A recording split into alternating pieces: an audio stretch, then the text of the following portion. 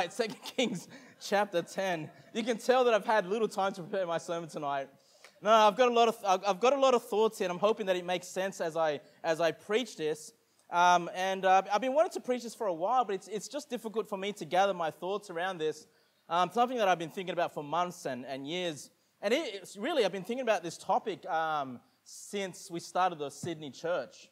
And I don't know, maybe it's just something that I think of as a pastor. Maybe it's something you wouldn't necessarily think of as a church-going person. I mean, I remember when I was just going to church and, I'd just go in for the service, right? Wednesday service, Sunday service. We'd go for the here and now. We'd go for that, and that's important. It's important to go for the here and now. It's important to take things on board that you can apply to your life today.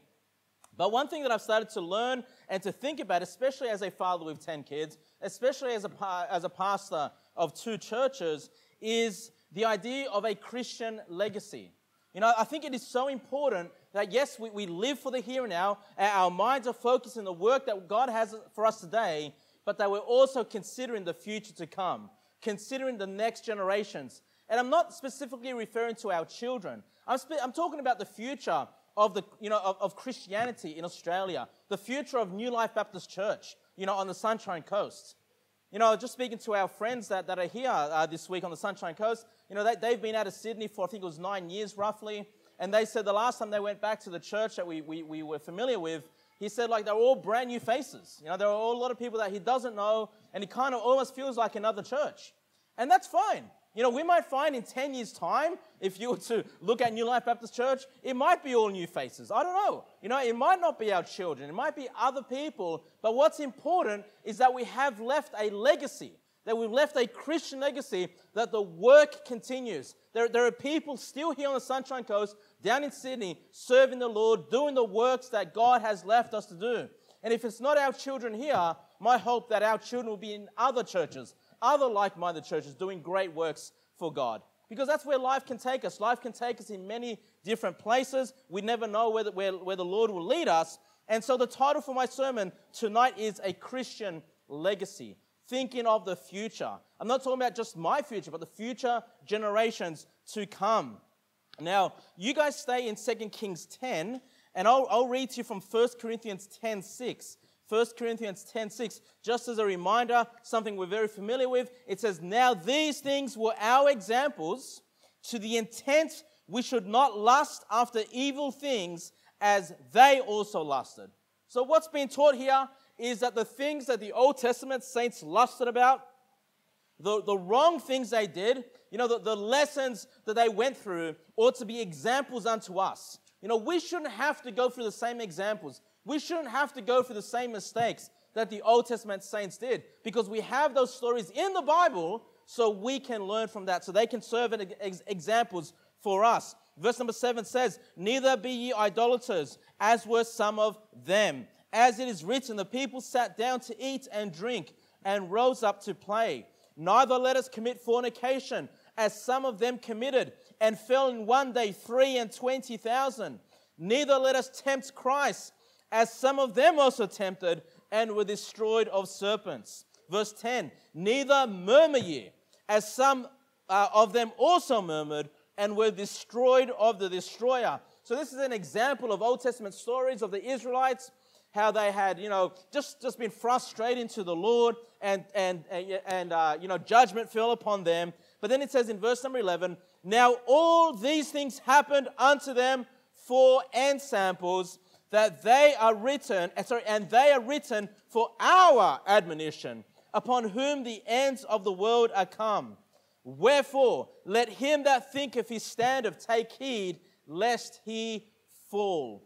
I don't want us to fall. I already preached about, not falling, things like that, but I want to leave a Christian legacy. If I were to die, and the future generations to come, if the Lord were to tarry and not to come back, I would hope that we would see generation after generation. Yes, my children, yes, your children, yes, but beyond that, the believers, Christians, doing the work of God that we've started, and hopefully we've continued that on, passed on that legacy. They continue doing those works. So a lot of these things are on my mind, right? I want to see a longevity of New Life Baptist Church, of Blessed Hope Baptist Church down in Sydney. And also for my children, So yeah, parents, you can take this message and apply it to your raising of your children. Even if you have grandchildren, you can take these lessons, yes, but it's beyond that. It's more than just a preaching of parents and children. It's making sure the next generation of Christians continue serving the Lord. So if you're in 2 Kings, you should still be there. Let me just turn there. 2 Kings, verse 10. Once again, we have the story here of Jehu, who was he was the only king of Israel. And when I talk about Israel here, I'm talking about the divided kingdom. I'm not talking about the united kingdom of Israel. I'm talking about the divided kingdom, the northern kingdom of Israel versus the southern kingdom of Judah. And this is the only king that had something good going for him. Okay? All the other kings, even his children, were messed up. Even they made some major mistakes, and God's judgment fell upon them. I mean, even Jehu's not perfect. Even if you read this, as the chapter was being read, even Jehu makes some serious mistakes here. But what can we learn from Jehu here? If you look at verse number 11, 2 Kings verse 10, verse 11.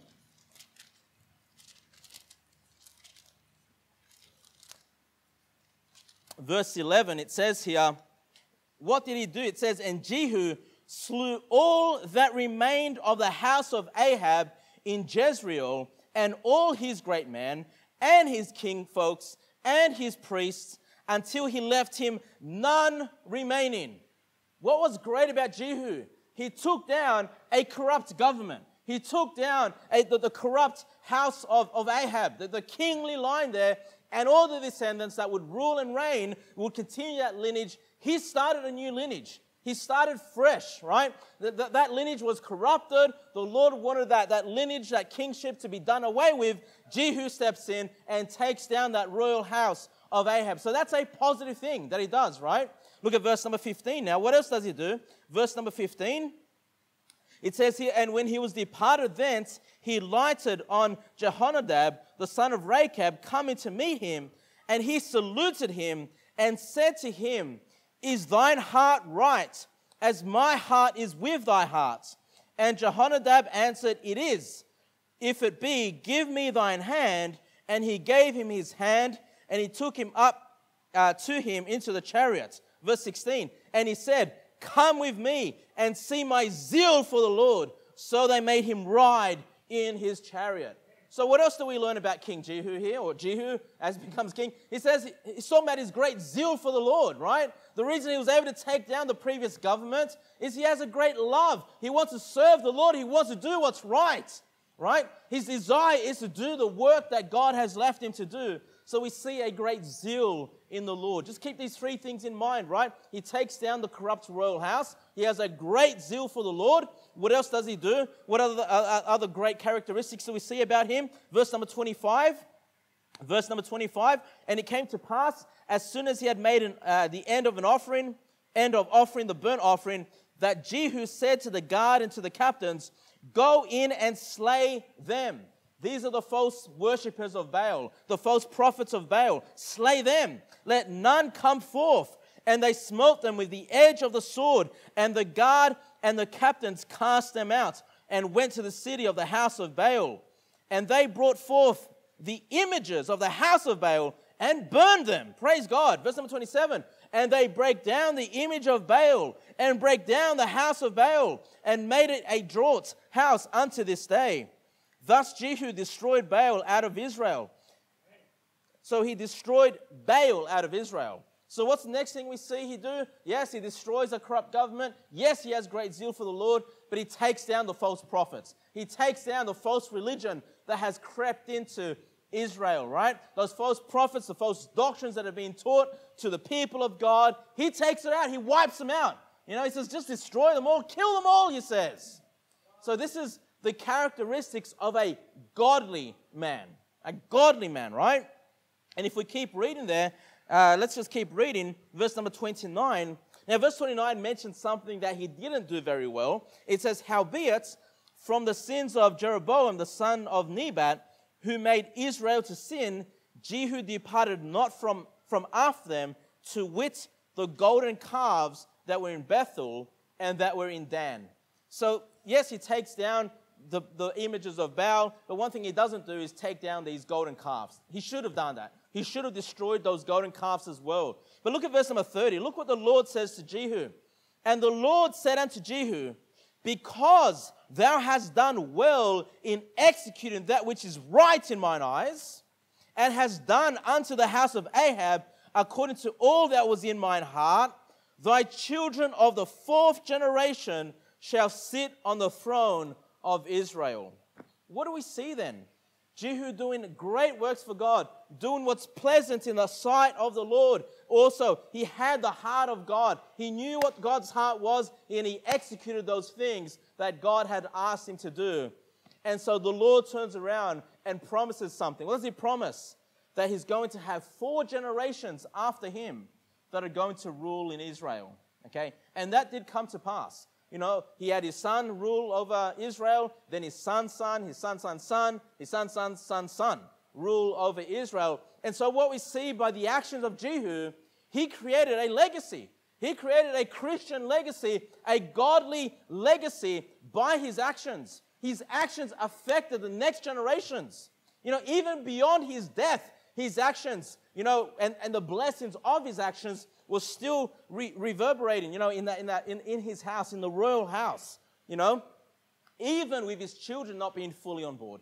Even with his children's children, we see the faithfulness of God, the promise of God come to fruition. And that's, you know, the thought that I want to think about tonight. And quite often as you read through your Bible, you'll often notice God mention the 3rd and the 4th generation. And here we see the 3rd and 4th generation being blessed because of the works of Jehu. And my desire then, brethren, if I take this and I want to apply it to our church, I want to apply it to the Sunshine Coast for the believers, Bible-believing Christians that are here, for those that are saved, for those that are yet to be saved, for those that are yet to join our church, I want to leave this legacy unto the 3rd and 4th generation. I know by the Bible standards that if we do things right, if we follow, you know, if we do what's right in the eyes of God, if we follow after the heart of God, we're going to leave a legacy to the 3rd and 4th generation. Now, look, we may not be able to control what the 4th generation does. You know, you may be old or you may have passed away, but we can ensure that the blessings of God, the work continues. And then we're leaving it up to those future generations to continue serving the Lord. But I want to make sure what we do has a positive effect into the future, not a negative one. You know, not something that will cause, you know, some type of curse or damnation upon the 3rd and 4th generation. And so, you know, it's important that as a church we be thinking of the future generations to come. Again, I'm not talking about our children necessarily. You know, we have Brother Matthews back there, you know, 18 years old. He's not the children of anybody here, but I'm looking forward. I want him to grow in the Lord, right? Just as much. Whatever future generations come into the church, even if it's not the fruit of our loins, you know, they're believers. You know, they're our brothers and sisters in the Lord. You know, I highly view the children in this church, and it would break my heart if I saw the children in this church, you know, not want to be in church, not want to read the Bibles, not follow after the Lord, and seek, you know, worldly devices, seek to follow after the devil. That would break my heart. Not just my children, but your children. You know, your children, if they were to do this, it would break my heart. And I would say, what kind of legacy did we leave? I want to make sure we leave a legacy where they can follow on, continue the work that we've started. And Proverbs 13:22 says, a good man leaveth an inheritance to his children's children.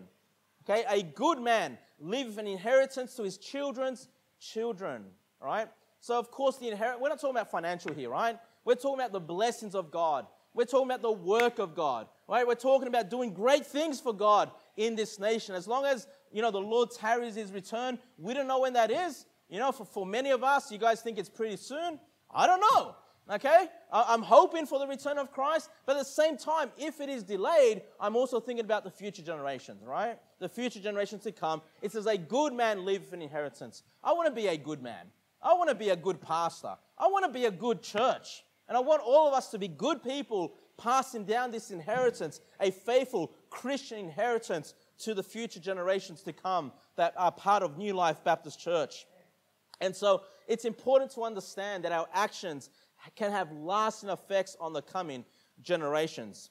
If you guys can go to Let's go to Numbers 14, please. Go to Numbers 14. Just want to show you two other examples of this. Numbers 14, and while you're turning to Numbers 14, I'll read to you from Exodus 20. You go to Numbers 14, I'll read to you from Exodus 20, verse 5. The Lord says, "Thou shalt not bow down thyself to them," that's to false idols or false gods, "nor serve them, for I, the Lord thy God, am a jealous God, visiting the iniquity of the fathers upon the children unto the third and fourth generation of them that hate me." Okay, visiting the iniquities. Now, what this is not teaching that our sins, that God's going to judge our children because of our sins. That's not what it's saying, right? It's saying that he's going to visit that iniquity. In other words, there are consequences to our sins. There are consequences to our actions, to our wickedness. You know why a lot of, once good Baptist churches have gone the way of Hillsong, have gone the way of the Pentecostals? You know why? Because they left a bad inheritance. Because they did wickedly. They did sinful things. And within the next generation, you see them mimicking the world. You see them just like any other Hillsong Pentecostal church out there. When they once were a Baptist church, they once preached from the King James Bible. They once cared about preaching the gospel to the community. And I've seen this in my lifetime. I've seen the church that I grew up, once faithful to the Lord, now just looks like a, second-class Hillsong church or something. Right? Who cares? Rather just go to Hillsong than that church. The churches I'm looking for, the churches that people are looking for to know the truth, are the ones that are going to preach the word of God, without compromise. That doesn't care about getting in trouble, for what the word of God says. I'd rather get in trouble because then I know I have the blessings of God. I know that the Lord is smiling upon me if we get in trouble for the word of God. Who cares? I'd rather please the Lord than please man. All right? But I've seen this. I've seen the churches fail. I've seen the churches collapse after even the first generation. They've not passed down the legacy. And so we see the consequences of sin. And you guys are in Numbers 14, verse 18. Numbers 14, verse 18. "The Lord is long-suffering and of great mercy, forgiving iniquity and transgression." Amen. I love that about the Lord, right? Long-suffering, great mercy, forgiveness for the transgressions. But look, "and by no means clearing the guilty, visiting the iniquity of the fathers upon the children unto the third and fourth generation." As I said, you can apply this to your life as parents. Your wickedness, your sins can have an effect on your grandchildren and your great-grandchildren. Okay, but I want to take this thought for the church. I want to take this thought that the next generations, even if they're not our children, can be affected in a negative way by our sins, by our lack of following after what the Lord has says. We start following after the devil's ways, the world's ways of doing church or something, then expect the next generations to collapse. Expect the next generations to suffer from the consequences that we have done. And so we need to be thinking about this, right? And, even if you don't have children, again, it's not about necessarily your own children. It's about the future work this church is going to do, all right? We want this church to be here till the coming of Christ. That's my goal. That's my personal goal, right? That this church would remain here till the coming of Christ, doing the great work that God has left us to do. And so if we can take this thought then, if we're faithful to the Lord, we do things, in accordance to God, that he will bless those future generations. And we can also see the lesson there that if we do things not in accordance to God's ways, that can have a negative effect on the coming generations. So that's a truth that you generally see there in the Bible. And so when we look at Jehu once again, we consider his life, we consider how he took down the royal house of Ahab, which was, the authority in that day, if you want to look at it that way. But they were wicked, they were corrupt, they were, accepting of these false religions, of these false gods. Jehu came in and took it down, right? He took it down, and his desire was that the God of the Bible would be in authority over Israel. And that ought to be then, if we take that example, then that would be like, well, what's the authority of this church? You say, well, it's Pastor Kevin. Well, kind of, right? I do have some authority here, but am I the highest authority? No. The highest authority, of course, is the Word of God, is the Word of God. And so we always need to make sure by the lesson that we see there that we always allow the highest authority, the right authority, to command what we do as a church, right? And if someone comes trying to bring in the New King James or the NIV or the ESV or the NASB or whatever, the HIV's Bibles into this church, no, we got to take them out, right? We got to be like Jehu and say, no, that's not permitted. That's not allowed. We're a King James only church. We believe in the perfect preserved Word of God. We have the right authority. That would be an example of Jehu, taking down the corrupt authority and bringing in the right authority, okay? And that's why it's important. If we're going to see a legacy, we need to make sure we have the Word of God, the perfect Word of God in this church. In saying that, brethren, we need to be patient, right? If we have visitors come to our church, they may not necessarily know that we're King James only. They may be in church reading from the NIV. Be patient, give them time, right? They will soon learn what we are. They'll soon learn that we're King James only. They'll soon learn when we're all reading from the King James and we're on the same page. And they're like, what? My Bible doesn't say that. They'll learn it, right? And if they go on week after week, they keep attending, then, of course, I will pull that Bible out of their hands and give them a free Bible. Okay, so don't worry about that. But be patient, right? If someone comes in brand new, not knowing a thing, with the wrong authority, don't destroy them. Don't beat them up, right? They're new. They've come into a good church. They're going to learn good things. We just got to learn how to be patient with people like that, okay? But, of course, we need to remain as a King James only church. And then when we look at the zeal for the Lord that Jehu had, the zeal, we saw him, pull up another into his chariot. And he says, let me show you the zeal of the Lord. You know what that means, brethren? If we're people that are zealous for God, it's going to rub off on other people. We can have a positive effect on our church members or other Christians that we know around us, right? And, I'm always looking forward to seeing a fellow believer, someone that I can encourage, right? I can think of many people in my past churches where I've had a direct influence over them going soul winning. And that's exactly what it is. It's like, hey, come out soul winning. Let me show you what it's like to knock doors. And, we're out there knocking doors. I'm not sure if they're enjoying it the first few times. I don't know.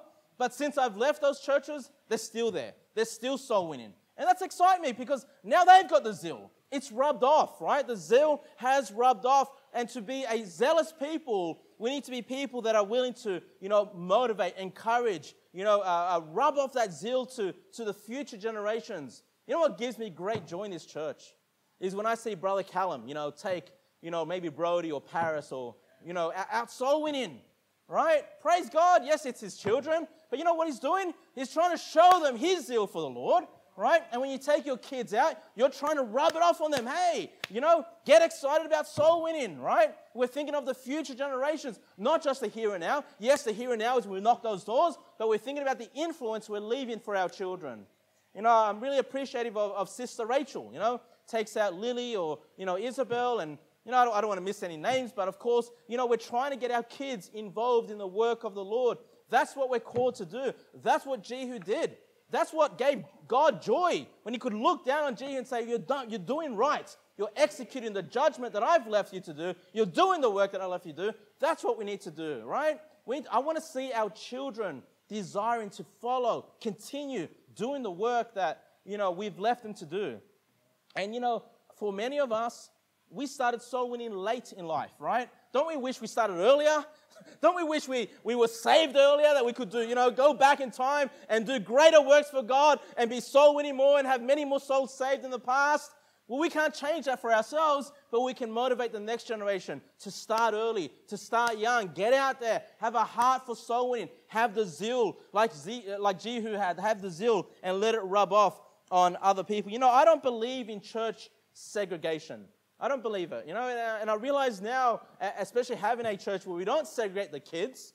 Many churches do that, right? All right, kids, before the preaching starts, it's time to take you far away and go learn some little kid songs and some little message about, well, we won't tell you about the bad things these guys did, just the nice things that the Old Testament saints did. We'll confuse you, so when you read the Bible for real, you'll be like, I don't remember this story, right? That would take you far away. No, why would we segregate them when we want to rub the zeal off onto them? We want them to learn the Bible. We want them to serve the Lord, right? Not separate them. The right time to have them in church is when the preaching is going on. man, right? I realize now, how serious it is. Now, look, I'm not saying these churches, I'm sure it's just they're following a formula, right? They've got this cookie cutter formula. It's worked for the past generations, whatever they think. But you know what? If they weren't segregating the kids, they would have left a longer legacy than what they've already left, right? And I want to do what's right. I want to make sure that our kids remain here and see our zeal for the Lord. See our zeal. It can rub off on them. And, my view on the children, brethren, and I don't say this because it's my kids. I say it because of all the kids here, right? I look at them and I think of them as the next leaders of New Life Baptist Church. That's what I want to think of them as. Now, I know they're not all going to be leaders. Of course, they're not, maybe they're not even going to be preachers, right? But I want them to be the ones that are driving the work of God forward, right? Encouraging one another. Where we're not saying, hey, son, come soul winning with me. I want one day one of our kids to say to one of the other kids, hey, let's go soul winning, right? It's school holidays, we've got nothing else to do. Let's go soul win, and then we'll go kick a ball around, and then let's go soul win some more or something, right? That's when we know we've made it, is when our kids are excited, and they're running their own scheduled soul winning times. That would be exciting for me to see. But it only starts if we pass that down onto them, right? And so we need to do things together. We need to work together. I know we live in a society that says, well, kids, you go to school, and kids in the first grade, you're friends with the first grade, and kids in the second grade, you're friends with the second grade, and kids in the third grade, you're friends with the kids in the third grade. That's not what it's like in this church. I don't want it to be like that in the church, right? And so then we have this generational gap between fathers and their children. No, the children here are important, are just as important as anybody else, and maybe more so because they've got the future on their backs for the work of God in this area, all right? And the third thing we see Jehu do was he took down the prophets of Baal. Okay, he took down the false prophets. He took down the false teaching, right? And that's what we're required to do. Brethren, thank God we've not allowed false teaching to come into this church. I don't see it happening on my watch, I'm telling you now. And you know what? Even if I'm not watching right, I know there are faithful men in this church that will alert me straight away if there's some type of false teaching, right? I don't see it happening now. But we need to prepare our children for the false prophets, for the false teachers, for the false doctrines. And if they do creep into this church, just like the false Bibles might, we need to make sure we rid ourselves of those things. We take them down. We destroy those things. We teach sound doctrine. The way we get rid of false teaching, number one, is to preach against what is false, but more important, that we preach what is truth. We preach what is right. So when they hear what is false, it's very clear to them that is wrong, that is false, that is something that is not accepted in New Life Baptist Church. And so this is the story we see from Jehu. These three great things he was able to accomplish, and we need to take the application, take the principle, and think about the legacy that we want to leave to the third and fourth generation. And so I'm talking about passing on the baton. You know how we have those races? I can't remember what they're called. You might see the Olympics, and someone starts the race and he's carrying a baton. What is that called? Relay race, right? A relay. And he runs, and there's no point of the guy that's next to start all over again, right? We've started New Life Baptist Church. We've started it from scratch, right? Just 2 years ago. We don't need our kids or the future generations to start all over again. When it's time to pass on the baton, it's time to pass it on. And we pass it on at the point that we left it. And they continue running the race. They continue doing more for the Lord, not starting all over again. We've started this church. And we don't want, it's important they just continue the work that's been left us to do. And the great example we see of this is Jesus Christ. Please go to John 17. John 17. John 17, passing on the baton. John chapter 17, verse 8. John chapter 17, verse 8. Jesus Christ speaking to the Father, and he says, "For I have given unto them," those are his disciples, the people that are following him, "I have given unto them the words which thou gavest me." So what's Jesus saying? He says, God, you had the baton, you passed it on to me. Now I ran it, I had the baton, I'm passing it on to them. I'm passing on to the disciples, right? That's the lesson we see from Christ. He wants the work to continue. It says here, and they have received them and have known surely that I came out from thee, and they have believed that thou didst send me. All right? So we see the principle there. We see the Father passing the baton down to the Son, and the Son then passing it down to the disciples. Now, we do have a relationship there, a family relationship between God the Father, God the Son. Yeah, you know what? The first time we pass the baton down, it may very well be to our children. But then he passes it down to the disciples, okay? And of course, those disciples went off and did amazing works for God because they continued the race. They didn't have to start again. Jesus Christ started the race. They took the baton. They continued doing the work that Jesus has left. And that baton has been passed down, passed down, passed down. We have it today, New Life Baptist Church. Now we have it on the Sunshine Coast. We have to run the race that God has set before us. We need to continue doing the work, continue passing this down. And for us, though, it was the start of a new church, right? And we started another church, Blessed Hope Baptist Church down in Sydney. You know, who knows how many future churches may come out of this church? What a blessing, though, to think about that, right? What a blessing to go to heaven and to know that, hey, the church I was part in, the church I served in, was able to start these other churches. I'm glad, because that's us passing on the baton to others to continue the work in other places in Australia and maybe, who knows, other countries. We don't know what the future holds, right? We continue doing the work that God has left us. Go to John chapter 20. John chapter 20, just a few pages over. John chapter 20, verse 21.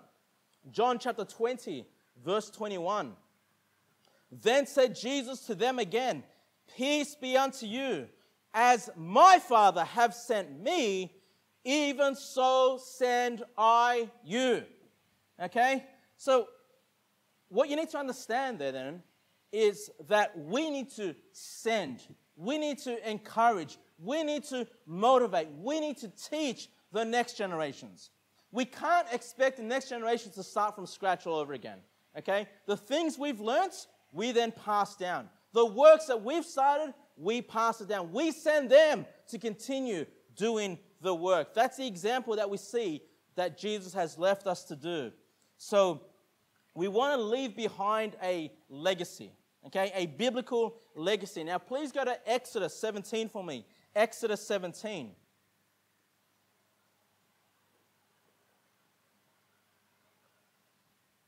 Exodus 17. And I believe what we can see here, we're going to look at the story of Joshua. All right? And, of course, Joshua continued the work from Moses. Okay?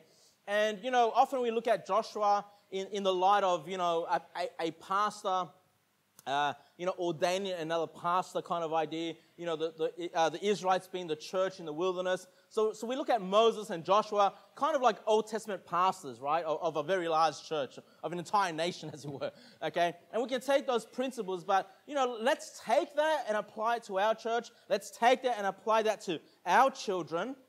And I think we can see a great example of how we can leave behind a biblical legacy, how we can make sure we apply it to the next generation. Exodus 17, verse 9. Exodus 17, verse 9. So we're just going to take snapshots of Joshua's life that led him to be the next leader, okay? Verse number 9. And Moses said unto Joshua, Choose us out men and go out, fight with Amalek. Tomorrow I will stand on the top of the hill with the rod of God in mine hand. So Joshua did as Moses had said to him and fought with Amalek. And Moses, Aaron, and Hur went up to the top of the hill. So what do we see there? We see Moses, a more elderly Christian, and Aaron and Hur, right? Saying to the younger generation, to the next generation, go and fight. It's time to fight, right? That's what he does. And then they go up, because they're too old to fight, they go up to pray. They go up to seek the Lord's, help in the battle. And Joshua now this is our first introduction to Joshua in the Bible. He goes out and he fights. But notice that he was sent by the previous generation. He was sent by Moses. He then goes out. And look, at this point, this is the first time we know about him. What do we learn? He's a fighter. He's a warrior, right? And so what do we learn then? If we want to pass on a biblical legacy, we need to teach our children and the next generations to come to be warriors, to be fighters, to stand on God's word, which is the sword of the Spirit, and take the battle. Preach what the Bible says. Don't be ashamed. Stand where God stands. Love what God loves. Hate what God hates. And preach the Bible without compromise. Go to the battle. Go soul winning. Hey, that is a spiritual battle. It's a spiritual battle within yourself because your flesh doesn't want to go soul winning. Your flesh wants to go home, lay on the couch and relax. Okay, it's a spiritual battle within yourself. And then when you knock those doors, listen, the devil has blinded the hearts and minds of those people behind the doors. You go in with the Word of God, with the Holy Spirit working in your life, and you're battling. It's a fight. That's why it's tiring. That's why it takes a lot of effort, right? I mean, after going soul winning, in the morning, when we've done the two things, the marathons, the morning, the afternoon, I'm done. I'm done for the day. It's hard work. It's very rare that I can say, that I can liken that to doing like hard work on the job. Okay, it's very rare for me to say that. It takes a lot out of you, right? Because it's a fight. It's a battle. We need to send our kids to fight the war. Get them ready. Get them ready for the fight. Put on the whole armor of God and send them into the battle. And when we send them into the battle, we need to be praying for them. Praying that God will use them. Praying that God will give them victory. What other battles do our kids need to fight? They need to fight against this ungodly, this wicked, ungodly world. Okay, the influences that come in this world. Our children are not going to escape it. They are going to face those temptations. They're going to face, the peer pressure. They're going to face all those things. They're going to feel like, well, if I serve the Lord, I'm weird in the eyes of these people. We need to teach them to stand strong, to fight. That is a spiritual war. To stand out and be different from the world. We need to get our kids ready for this fight and then send them to fight. Trust them to fight, and let them get out there and do the works that we've started and pass that baton on. Let's keep reading verse number 14. Exodus 17, verse 14. And the Lord said unto Moses, write this, before I read this, so they have victory over the Amalekites, okay? They have victory. And then verse 14, and the Lord said unto Moses, write this for a memorial in a book and rehearse it in the ears of Joshua. For I will utterly put out the remembrance of Amalek from under heaven. So what is God saying to Moses? He says, look, celebrate your victory. Write this down in a book. Make this victory a memorial. And where is it recorded? Exodus. That's where he wrote it, right? The memorial in the book of Exodus. So we can go back and it says here, rehearse it in the ears of Joshua. Tell him about it again. Rehearse it. Repeat it. Tell him about it. Remind him about his great victory. You know what that means? That means we need to look back and see the great victories we've had, the great blessings that God has given us to our church, and remember those things. Enjoy those things. Celebrate those things. Sometimes I've heard preaching, and I understand where these pastors' hearts come from, but, I've heard preaching, it's like, well, 2019 is over. Forget it. 2020, look forward to 2020. There's a truth to that. We don't want to live in the past.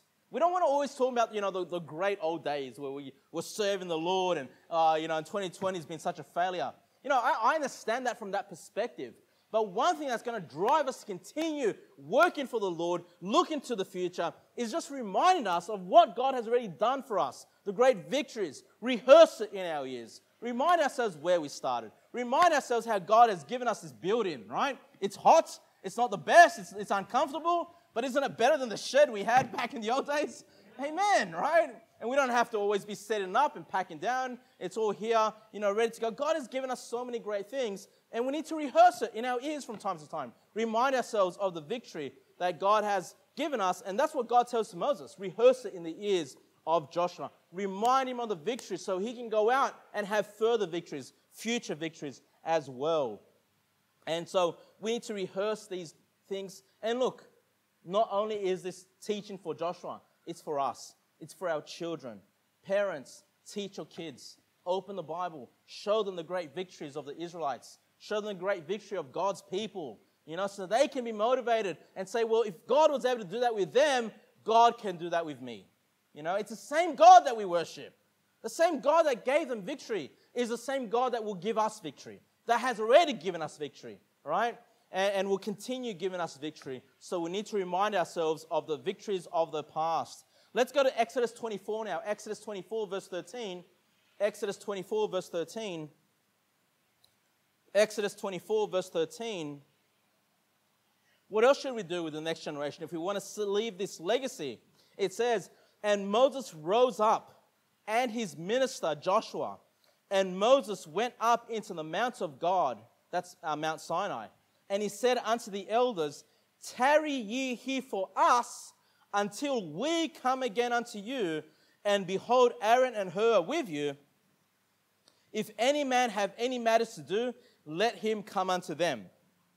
So this is when God's called Moses up to Mount Sinai, and notice who he takes with him. He takes Joshua. He takes Joshua with him, right? And look, the Bible's not very clear. Obviously, when we see that Moses goes into Mount Sinai, we see that God gives him the 10 Commandments, and God speaks directly to Moses. The Bible doesn't make it very clear if Joshua made it all the way. We don't know if Joshua was observing these things from afar. We don't know if he made it halfway to the mountain and then he stayed there behind. We don't really know. But what I want to focus on is what the Bible tells us here, is that when Moses went to spend time with the Lord, he said, well, it's time, we've got to take Joshua. We've got to take the next generation. We're going to go, Joshua, and talk to God together. This is where God is. God is up in this mountain. Come with me. All right, let's go talk to God. And look, we don't need to go to Mount Sinai, but we do spend time talking to God as a church. On a Wednesday night, we spend time going to prayer to the Lord. All right? And that's a time for our kids to join us. Children, praying is your time to pray with the adults together, right? We're passing down the legacy. We want you to get into the habit of praying to the Lord. We want you to know that you're important to us. Pray with us, right? Pray with us. And I don't get tired of the children praying. I don't get tired. And I know a lot of the prayers are repetitive. I'd rather the repetitive prayers. They're not praying at all, though, because they're coming to the Lord. They're joining with the adults. They're learning what it is to pray, right? And they're learning how important it is for us to do this. And Moses felt this was important for Joshua. Come up. Let's talk to the Lord. Let's have fellowship with the Lord. And, this might be just reading the Bibles together.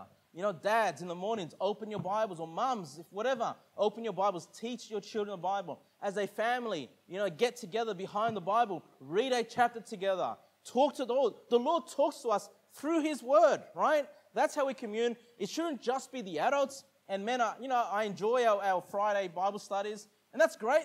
There's a time for that, but let's not forget the next generation. Let's not forget our kids, right? Make sure you spend equal time with them, or more time, because they're so much more important for the future, teaching them what God has to say in His Word. And again, that's why I'm against segregation, because we ought to come in the house of God together. Go to Exodus 33 now. Exodus 33, verse 9. Exodus 33, verse 9. So we're seeing how Moses is preparing Joshua, right, for the future. Joshua will be the next leader. He will be taking the Israelites into the promised land. So we see how Moses works and molds, Joshua. And it says here in Exodus 33, verse 9, and it came to pass, as Moses entered into the tabernacle, the cloudy pillar descended and stood at the door of the tabernacle, and the Lord talked with Moses. So remember the tabernacle, that was before the temple. They would go and sacrifice the animals there. Well, this cloudy pillar, the presence of God is right there, talking with Moses. Look at verse number 10. And all the people saw the cloudy pillar stand at the tabernacle door. And all the people rose up and worshipped, every man in his tent door. Before we read verse number 11, what was the tabernacle known as? The house of the Lord. What is the New Testament house of the Lord? The church, right? The church. So let's now think about our local church. Let's think about New Life Baptist Church. Verse number 11. And the Lord spake unto Moses face to face, as a man speaketh unto his friend. And he turned again into the camp. So Moses then leaves at the tabernacle, goes back into the camp. But look at this. But his servant Joshua, the son of Nun, a young man, departed not out of the tabernacle. Joshua goes, I've not had enough of the tabernacle. I've not had enough in the presence of God. Moses is done. He goes into the camp. Joshua says, no, I'm hanging around. I'm going to hang around and spend more time with the Lord. So if we want to take this principle then to the church, to the New Testament church, the house of God, we're talking about church attendance, right? We want to teach our kids, we want to teach the next generation how important church attendance is, right? Where you say, well, I want to be here every time in the presence of God, in the house of God, in the body of Christ. I want to be there Sunday morning. I want to be there Sunday afternoon. I want to be there for the midweek service. And even after you're gone, I want to hang around and spend time with the Lord. Hey, yes, encourage your children, the next generation, to come to church. How important, church is to their spiritual growth, to the time they can spend fellowshipping with the Lord, serving the Lord by serving the brethren, all right? Doing things for the church is doing things unto the Lord. And so we see the heart of Joshua, right? He wants to be in church. Can you have more services, Moses? Is what he's saying. Can we have Monday service, Tuesday service, Thursday service, Friday service? I want to stay around, right? And so it's a great thing how we see the heart of Joshua there develop. He wants to fellowship. He wants to spend time in the Lord's presence. Now, if you can, please go to Numbers 11. Numbers 11. Numbers 11, verse 26. Numbers 11, verse 26. Now, we see the zeal of Joshua, but it's misplaced. Verse number 26, Numbers 11, 26. It says, but there remained two of the men in the camp. The name of the one was Eldad, and the name of the other, Medad. So these are two men here. Look at this. And the Spirit rested upon them. So what's that? The Spirit of God. He came and He rested upon them. Is that a good thing? Absolutely. Amen. It's a great thing. And it says here, and they were of them that were written, but went not out unto the tabernacle, and they prophesied in the camp. So they have the Spirit of God upon them, these two men. What are they doing? They're prophesying in the camp. They're preaching. The Word of God is what they're doing, right? God is using these two men to preach the Word of God. And then verse number 27, and there ran a young man and told Moses and said, Eldad and Medad do prophesy in the camp. Look how Joshua responds. And Joshua, the son of Nun, the servant of Moses, one of his young men, answered and said, my Lord Moses, forbid them. He says, Moses, get out there and tell them to stop preaching. Right? Why? Look, Joshua has loyalty, right? He has a good loyalty toward Moses, right? He means well, but you notice in this story it's misplaced. Should we be stopping other people from preaching God's word, doing the work that God has put upon them? No, we shouldn't be doing that. Look at verse number 29. And Moses said unto him, unto Joshua, envious thou for my sake? Would God that all the Lord's people were prophets, and that the Lord would put His Spirit upon them. Right? So we see the difference between a more elderly believer and a younger believer there. And, Joshua's worried, why are they preaching? And Moses is like, well, let them preach. I wish everyone was preaching. I wish the Spirit of God would fall upon all these people here, and they could all be, prophesying, things of the Lord, that they would be serving the Lord, right? And this is the kind of picture that I get of a young person full of zeal, and sometimes it can be misplaced. And, they want to serve the Lord, but they think every other church is faulty. Every other preacher is false, and no one else should be doing the work of God. And you start having this mindset that it's just us. We're the only church doing great things for the Lord. We're the only church that's preaching the truth. No. There are other people, brethren. There are other Christians, yes, in Australia, doing great works for God. We may not know their names. Here we have two names. All right? We don't necessarily know their names. One thing for certain is, yes, if we want to leave a legacy, we want to make sure that our future generations don't think they're the only ones, that they're not filled with envy when they see other churches, other believers doing great works for God. In fact, they should be encouraging those brethren. One of my desires is to find other believers that may not necessarily want to be part of our church, but to encourage them, to motivate them, to get them to do the work of God. And you know what? If there's a good church out there, King James only, right in the gospel, you know what? We may very well go knock doors in that area, preach the gospel in that area, and encourage them to attend that other church. Why not? Encourage the other brethren. Encourage the others doing the great works for God. Otherwise, we can become like Joshua. But what we learn here, brethren, is that zeal, excitement, also needs to be measured. It needs to be controlled, right? And if our future generations are doing something wrong, we need to bring that back. We need to say, hey, no, you're wrong. That's the wrong thing to do. And what do we see in the churches today? We see pastors that are solid, that are sound, that are, fundamental in doctrine, fundamental in practice. But then we see their children say, well, Dad, why don't we bring in okay, yeah, we won't bring in all of Hillsong's music, but this one's not too bad. It's got some great songs. If we sang this in church, they'll think it's a hymn, Dad. Why don't we bring in that song into the church? That's what happens, right? I mean, I'm sure their hearts are right. I'm sure their hearts just want to do what's right and serve the Lord, and they're thinking we can grow our church. But you know what's required then for the more mature believers is to say, no, right? That's not the right attitude to have. We need to make sure we maintain, what is right. We maintain the work that we've started, right? Sometimes then with the next generation, we need to make sure that they're going to have ideas that aren't right. Joshua had an idea here that wasn't right, and he had to be corrected by Moses. And so fathers, future leaders, we need to make sure we correct the next generation. They understand why we do certain things. They understand why we sing the old hymns, because of the doctrine that's contained in these words. Right? It's going to fill your hearts with knowledge and wisdom and understanding. Not just some touchy-feely thing that goes away once the song is finished. No, we want doctrines that will stay in our hearts, teaching us the Word of God. And so young men with zeal, they need direction. Okay, they need direction as well. But that comes from the older, the more mature generations that have come before. Now let's go to Numbers 27. We're almost done now. Numbers 27, verse 15. Numbers 27, verse 15. And we'll just wrap it up here. It says, and Moses spake unto the Lord, saying, let the Lord, the God of the spirits of all flesh, set a man over the congregation. So it's time to put a new man in place, a new leader that's going to give a bright future to Israel to come. Verse number 17. Which may go out before them, and which may go in before them, and which may lead them out, and which may bring them in, that the congregation of the Lord be not sheep which have no shepherd.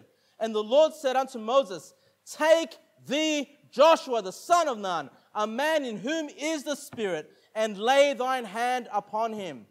Brethren, there can come a time when we need to pass on that baton. And my hope is that we would have some Joshuas in this church. Some young men ready to continue the work. Verse number 19. And set him before Eleazar the priest, and before all the congregation, and give him a charge in their sight. And thou shalt put some of thine honor upon him, that all the congregation of the children of Israel may be obedient. And he shall stand before Eleazar the priest, and shall ask counsel for him after the judgment of Urim before the Lord. And his word shall they go out. At his word shall they go out, and at his word shall they come in, both he and all the children of Israel with him, even all the congregation. And Moses did as the Lord commanded him. And he took Joshua and set him before Eleazar the priest and before all the congregation. And he laid his hands upon him and gave him a charge as the Lord commanded by the hand of Moses. You see, Moses was ready. He had looked at the next generations. He had prepared Joshua to be the next leader, to lead Israel, and he was ready to pass on that baton. And one thing that we need to learn is when it's time to pass it on. I don't know when that is. I have no idea, right? I mean, I'm looking for a pastor down in Sydney, right? I'm looking to pass that baton on to somebody. But it's not, do we see Moses rushing into this? No, he had a mind, right? We need to prepare the next generation. We need to work with the next generation. We want to leave a legacy. We want to make sure we have men and women that are serving the Lord. We want to make sure there are others that are prophesying, that are preaching, that we prepare them when it's time to pass on that baton. I don't know when that time is, brethren, but, we're a young church, but we need to be thinking about these things, right? We need to be thinking about the future. And so, brethren, I'll leave it there. A Christian legacy. What do we have to do? What do we have to do? Well, as we continue serving the Lord, we need to keep in mind about the next generations to come. Just keep in mind, our actions have an effect unto the third and fourth generation. What an honor to think we can have that positive effect. But if we mess it up, we're going to mess it up to the third and fourth generation. We can mess it up today, and New Life Baptist Church will not exist at that time, okay? I want to make sure we leave a Christian legacy. I hope as parents, I hope there were a few things here you can think about in light of your children. But once again, I'm not thinking about that necessarily. I'm thinking about the greater truth. That Christians would continue doing the work that we've left them to do, that we've started to do here, and that we can leave a Christian legacy. I want to be in heaven. I want to be one of those witnesses in heaven looking down, passed on, and saying, wow, they're still doing the work. They're still knocking the doors. They're still preaching uncompromising truths of God's word. We want to make sure we leave a Christian legacy. Let's pray.